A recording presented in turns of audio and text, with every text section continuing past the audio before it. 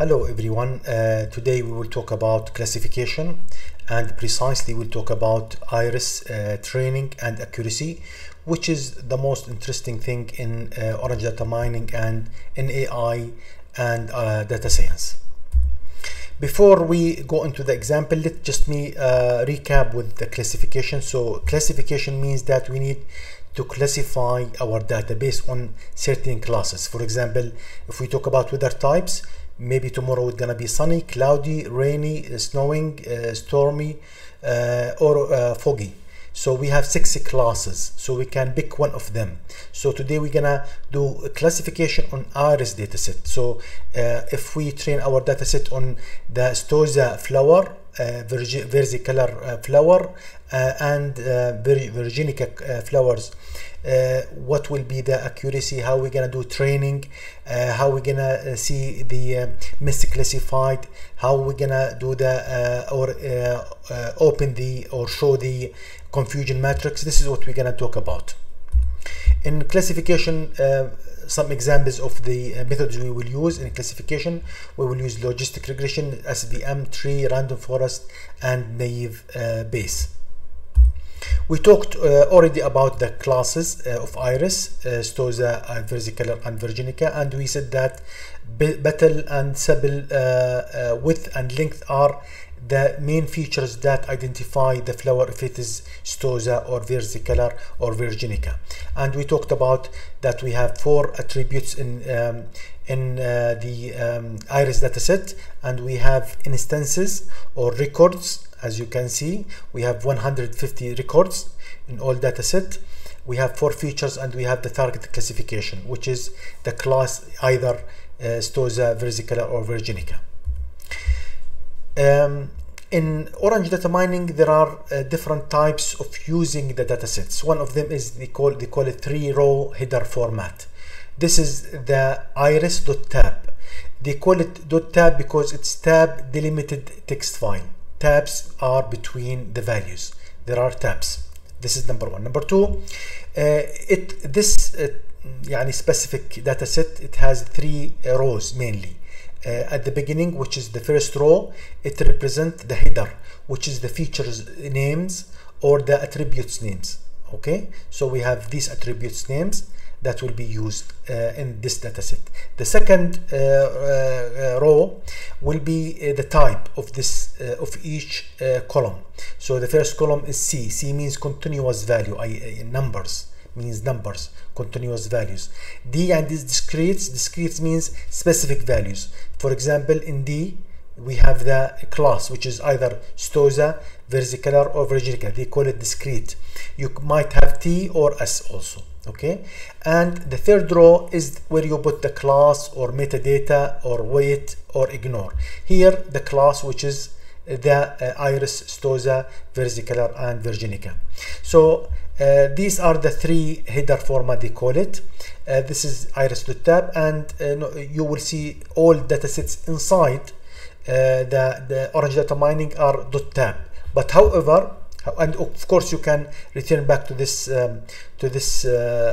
link for more details. However, still you can use any formats you want, like Excel format, and orange data mining are dealing with Excel formats in an excellent way. So you can use your dataset if it's in Excel format, or CSV files also, like this one.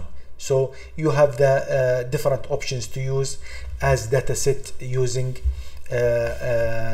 orange data mining.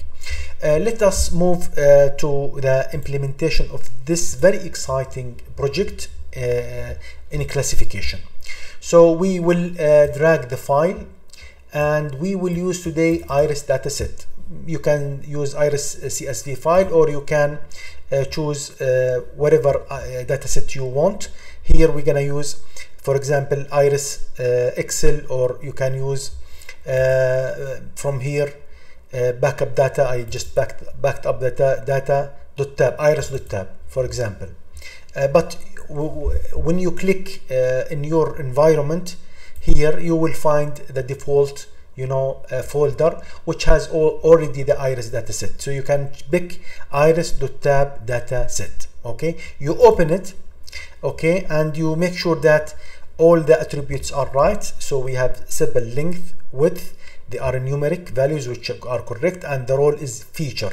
So this is feature, feature, feature, feature, and the last one not skipped, but it's actually target. This is our target, which is iris, and it has three categories, which classes, I mean, which are the stosa, versicolor, and virginica. I say apply. Okay, this is the first step. Second step, you can view the data through data table if you wish. Okay, so this is the data we have. Okay, so we have 150 records, rows, instances, we have 4 features, and we have the classification. That's excellent. Second thing, you need to train the system. So I'm gonna connect the file into test. This is the new widget, test and score. If you click in test and score, nothing is there because we did not choose any, and we did not pick any model yet to train this data set. So from here you can drag from this side and you can choose, for example, logistic regression. This is the logistic regression, and if you double click in the test, you will see that it worked out. So we have area under curve is 0.99, 99.8%, which is excellent. Classification accuracy, CA, it's 0.967, which is excellent also. F1 is 0.967. This is the precision, and this is the recall.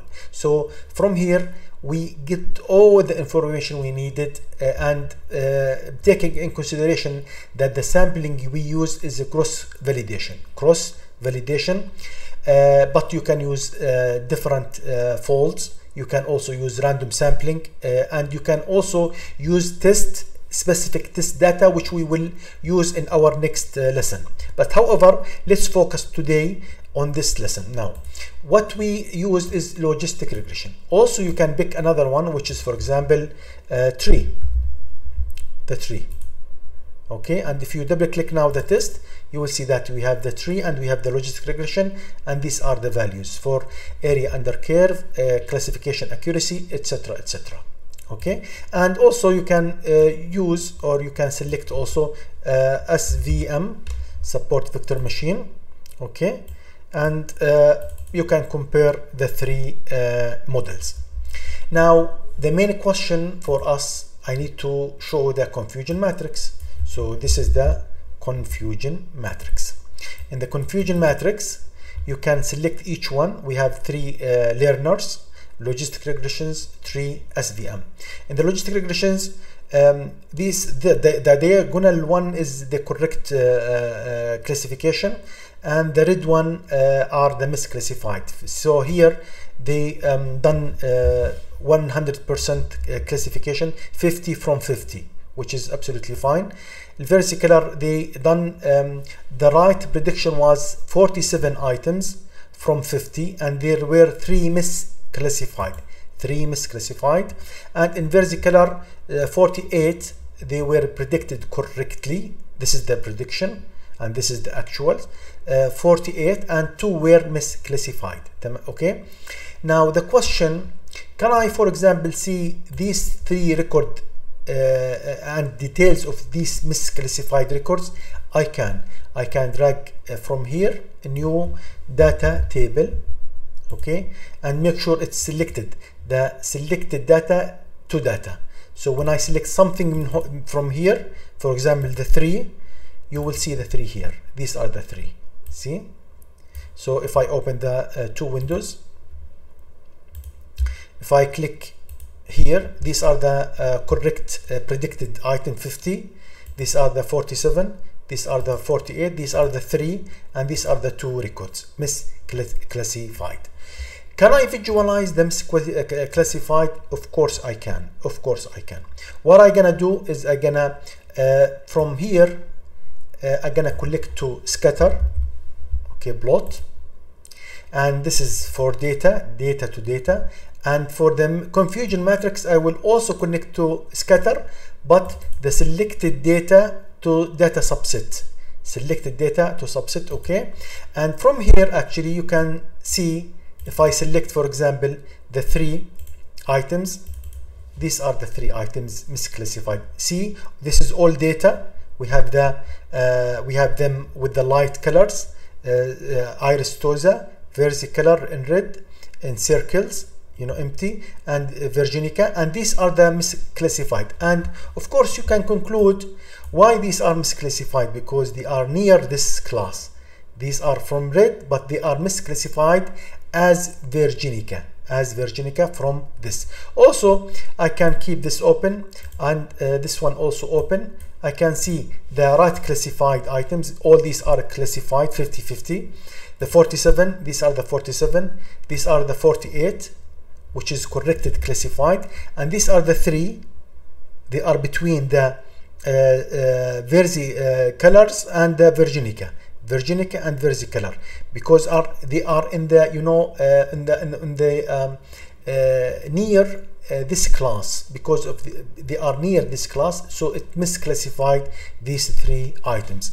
If we see also the 48, if we see the 2, see these 2s, okay, they were supposed to be what? Virginica, green, but they are misclassified as what? As versicolors, which is this one. So the 2, they are belonging to this class. However, it classified them as versicolor because they are in the area of versicolor. From this, actually, we can start analyze the data in an excellent way using orange data mining.